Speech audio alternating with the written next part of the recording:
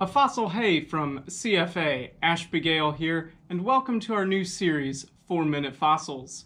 If you'd like to see more videos in this series, don't forget to subscribe to the channel and click that bell to make sure you turn on notifications for when we upload a new video.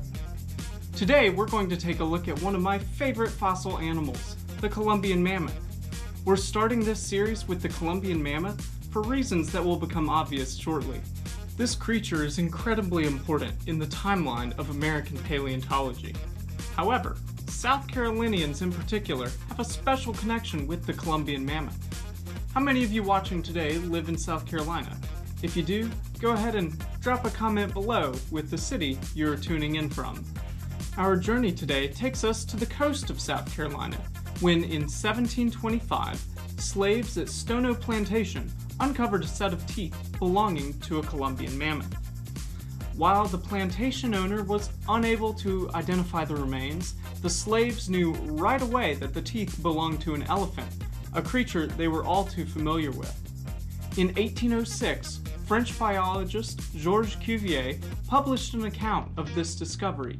In it, he described how these slaves comprehended the connection between mammoths and modern elephants long before European biologists. That makes these teeth from Mammuthus columbi the first properly identified fossils in all of North America. Mammoths are some of the most recent relatives of today's modern elephants. With origins tracing back to the Paleocene over 56 million years ago, the elephant lineage is one of oddly shaped snouts, absurd tusks, small and large creatures, woolly bodies, and hairless bodies. In contrast to the widely known woolly mammoth, its Columbian relatives lacked the heavy fur coat, since temperatures along the southern Ice Age coast were on average only 17 Fahrenheit cooler in the summers and 32 Fahrenheit cooler in the winter. However, while these two creatures may not be wearing the same coat, open up their mouths and you'll see a similar set of chompers. Mammoths are grazers, meaning they feed on grasses and fibrous vegetation, a distinct contrast to the browsing mastodons chilling at the forest cafe. Mammoths developed a specialized set of teeth with multiple enamel plates to process the tough grass fibers. Shearing forces from their large, powerful jaws broke up and ground down the grasses so their bodies were better able to process the plant matter. It's estimated that Columbian mammoths had to eat over 400 pounds of grass a day to sustain their large bodies. Speaking of large bodies, these creatures clocked in at a staggering 13 feet tall. That's shoulder height, folks, and a whopping 22,000 pounds.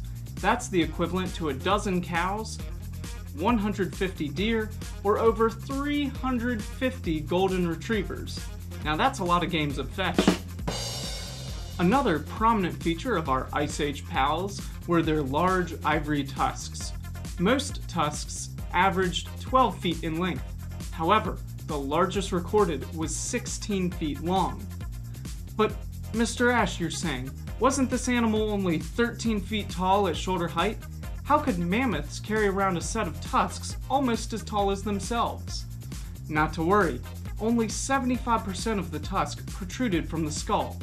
These big beasties had to have a good bit secured into the bone to support such pearly whites. This, combined with large shoulder muscles, enabled the mammoths to carry around these fine features. Thanks again for tuning in to the first episode of 4-Minute Fossils. Stay tuned next time for when we take a look at another one of the Ice Age megafauna. These creatures might be called sloths, but don't let that fool you. They moved quite a bit faster than today's tree species. A fossil farewell, my fine fans. Don't forget to like, comment, subscribe, and click that bell to enable notifications.